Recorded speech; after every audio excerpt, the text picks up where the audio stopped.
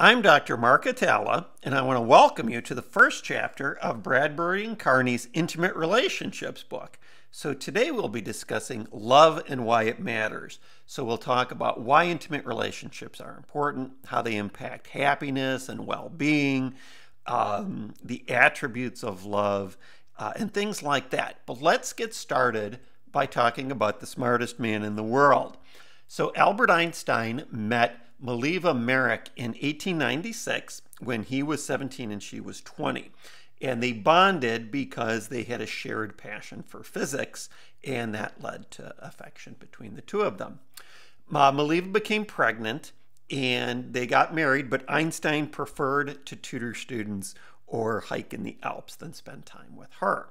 They had a daughter, and she died in infancy of scarlet fever, but Einstein never told others that he ever had a daughter. They actually had two boys together too, and he said his son Edward, who was the younger of the two, he said he wished that he had never been born because he actually had schizophrenia. At one point in their marriage, Einstein outlined the conditions that Mileva had to fulfill to continue with the marriage. So he said, "You will not expect any intimacy from me, nor will you approach me in any way. You will stop talking to me if I request it, and you will leave my bedroom or study immediately if I request it." So this is not, who would want to stay in a relationship like that? The two separated in 1914, and they got divorced in 1919. Now, in 1919, he married his cousin Elsa, and he said that it was really just a marriage of convenience, that his wife managed their apartment in Berlin and took care of their finances, and he continued to have affairs and receive gifts from other women. So that woman in the picture sitting on Einstein's lap is not Elsa. So Einstein struggled in relationships, which would suggest that perhaps success in relationships requires more than just intellect. Now, to love and be loved are the most basic human needs, and loneliness and social isolation are awful for most people. So let's learn a little bit more about why intimate relationships are important. This is a study that they did, a shocking experiment with an MRI. They put women in an MRI machine in front of a monitor, and they told them that a red X meant that they were going to get a small shock, and a blue, is that an O or a 0? We'll say it's an O, means that they won't. And they were put into the MRI scanner in one of three different conditions: either holding an intimate partner's hand, holding a stranger's hand, or being all alone. And it was found that the women's brain regions governing emotional and behavioral threat responses were activated less when holding a partner's hand than in either of the other two conditions. It's ironic, though, that closeness is comforting to us, but it also makes us vulnerable. And unpleasant and extreme experiences aren't rare in intimate relationships either, so I don't want to gloss that over. 4.8 million women and 2.9 million men are assaulted by their partners each year. How do these intimate relationships affect happiness and well-being? Well, let's talk about the term subjective well-being, and this is how happy that we feel that we are. Knowing someone's relationship status tells us something about their subjective well-being. So, for example, married people report greater happiness than when compared to single, divorced, or widowed people. And unmarried people are happier when they're living with a partner rather than when they're living alone. Relationship quality is how good or bad people judge their relationship to be. And intimate relationships impact subjective well-being more than any other domain of a person's life. So more than their work, more than their finances, and more than their hobbies.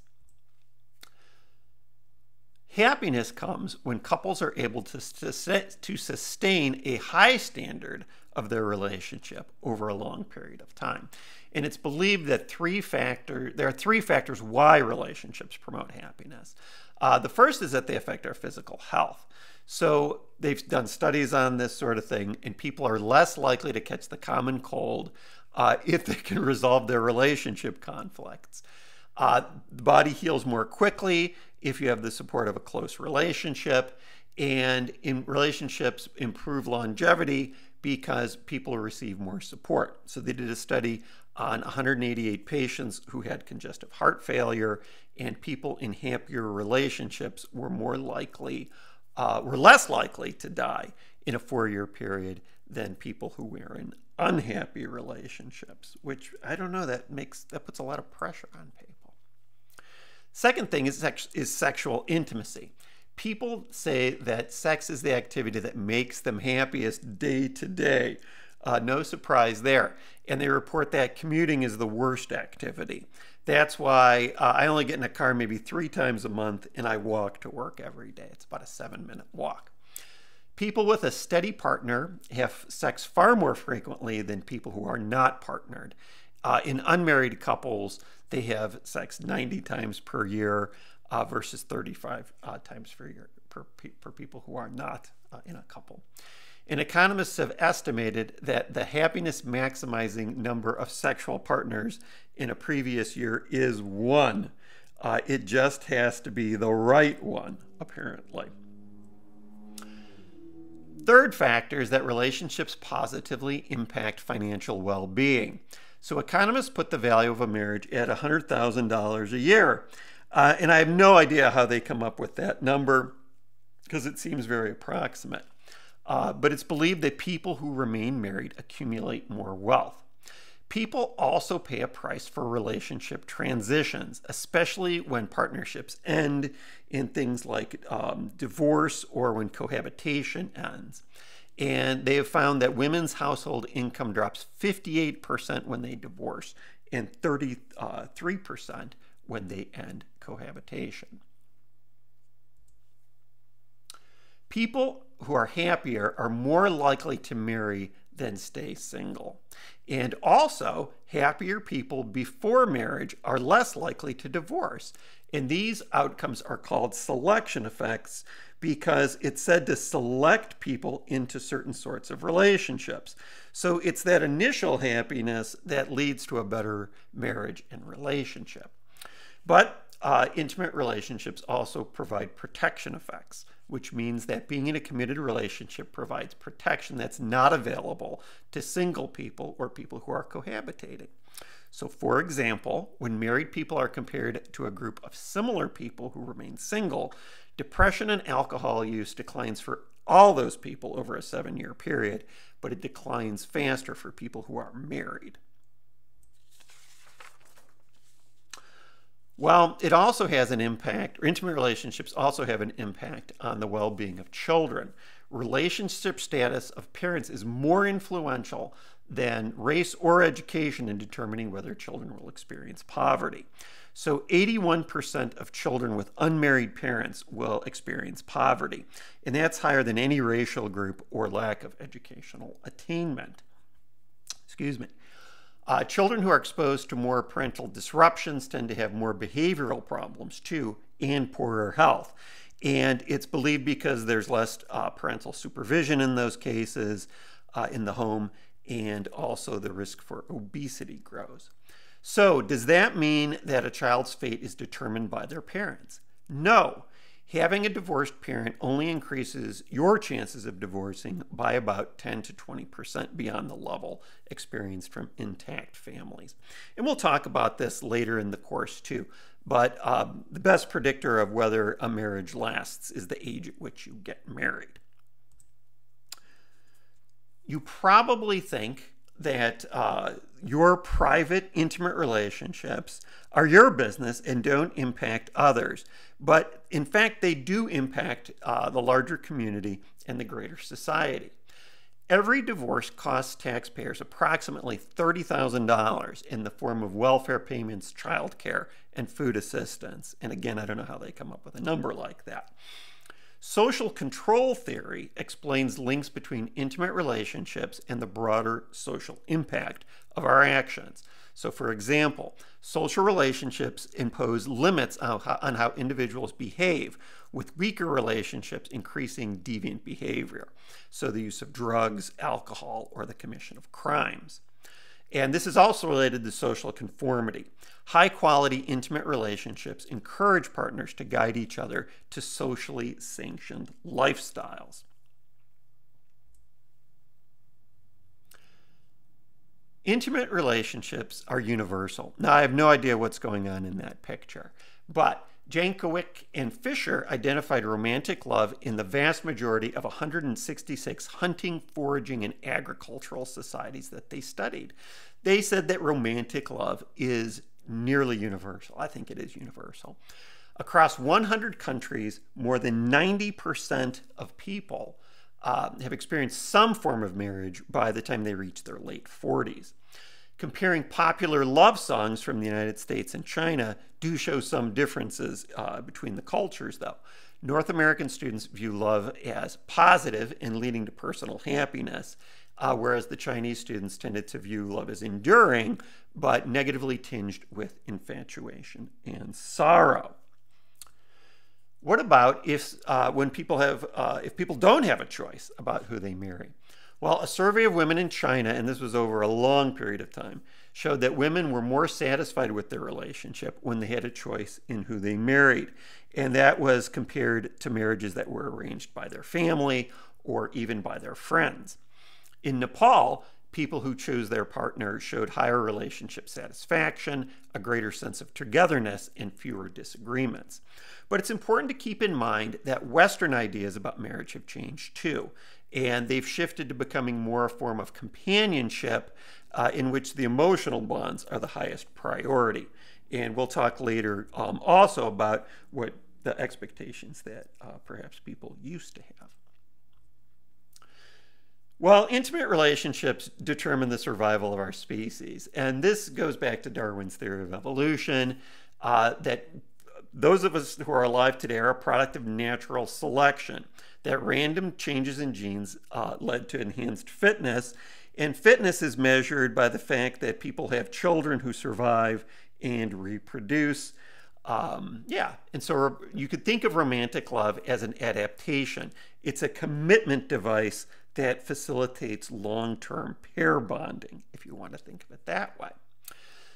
MRI scans have shown that while you look at a picture of a beloved partner, it reveals activation in brain regions known to be stimulated when we receive a potent award or reward, and it deactivates sadness and depression. Oxytocin is believed to be involved in sexual desire and romantic love, and it's a key element in the human neurobiological system. In experiments, when they give people oxytocin, it causes them to see their partner as more attractive. It promotes feelings of calmness, sociability, and trust. And that's partly by shutting down activation of the amygdala, which has to do with emotion, and the hypothalamus. And they also find that people treat their partners with more kindness and less negativity. So what makes a relationship intimate? Couples need to have a define the relationship conversation, and they also need to provide clarification of what their expectations are. So one of the things that intimate relationships are is they show interdependence. And this is the mutual influence that two people have over each other. And it's a defining relation or feature of any relationship. Now, interdependence exists between two partners in a relationship, and it's bidirectional. So we're defining our terms here. Interdependence is a necessary condition for intimacy, but it's not sufficient. And so, for example, as it has there, there's relationships between a prisoner and a guard, and that's a bidirectional relationship, but it's not an intimate relationship. And neither is the relationship between a store owner and a customer. So intimate relationships occur between two interdependent people who treat each other as unique individuals. And Yeah, and so they have what an impersonal relationship is a formal and task-oriented relationship. And so it's impersonal because, for example, you may like the coffee shop barista who serves you coffee, but you're fine if someone else makes your coffee. It's kind of an interchangeable kind of relationship. Whereas in personal relationships, there's an informal and the people engage at a deeper emotional level. So Kelly says that the close relationship is one of strong, frequent, and diverse interdependence that lasts over a considerable period of time. And he believes that closeness adds something to relationships. So the difference between close and intimate is where two partners experience a mutual erotic charge. Another way to think about this is that it could also be that they believe that there's a potential for them to be sexually intimate. So, for example, a bromance, which is an example that the book uses. I don't know if we still talk about bromances anymore, but that is not an intimate relationship. And similarly, one-night stands and hooking up do not constitute intimate relationships. So if we want a definition, an intimate relationship is characterized by strong, sustained mutual influence over a broad range of interactions with the possibility of sexual involvement. So you can see what the 7 common attributes of love are. So desire, which is that you want to be united with that person physically and emotionally. Idealization, which is that you believe your partner is unique and special, that you're so happy that you found that person. Joy, meaning that you experience strong and positive emotions when you're with them. Preoccupation, you think about them when they're not there. You think about maybe how they would react in a particular situation that you're going through. You might talk to them in your mind. Proximity is taking steps to maintain physical closeness or emotional contact, to be with that person. Prioritizing, giving that relationship more importance than other responsibilities. So who comes first in your relationship? And caring, which is experiencing feelings of empathy and compassion. So love in intimate relationships has 3 main components: passion, intimacy, and commitment. Passion is love full of ardor and longing. Intimacy is a warm and comfortable feeling of attachment. Oh, I guess I should say, so passion is like when you're head over heels in love with somebody. Intimacy is like sharing and caring and knowing and being known. And commitment is a decision to be in a relationship and a willingness to remain in it. And so this is like when you're forever and always, through thick and thin, for better or for worse. Sternberg says that there's different types of love in terms of different combinations of passion, intimacy, and commitment. So he says that romantic love is only passion and intimacy. And so there's no commitment. And so this is something like a summer fling where you know that there's an end point to it and it's not going to keep going. Fatuous love is only commitment and passion and no intimacy. This is like a whirlwind relationship where you get married in Vegas and then realize you don't really know each other at all, and then you get a quickie divorce also in Vegas. And then companionate love is only intimacy and commitment without passion, and that's why there's a picture of older people there, because it's not like older people are jumping into bed every 5 minutes. All 3 of those types of love result in consummate love. And so passion, intimacy, and commitment is the goal. So there have been studies that support Sternberg's distinctions. So intimacy and sexual passion accomplish different goals. And so in terms of love versus lust, thoughts of love direct gazes to faces, while thoughts of lust direct gazes to bodies, studies have found. Commitment is different from intimacy. So commitment is easy when things are good. The real test of commitment comes with rough times, when you're going through a rough patch or things aren't so good.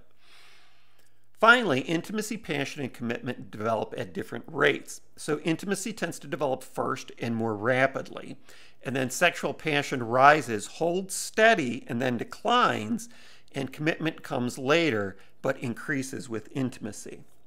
So that's chapter 1, and I hope you're having a great day.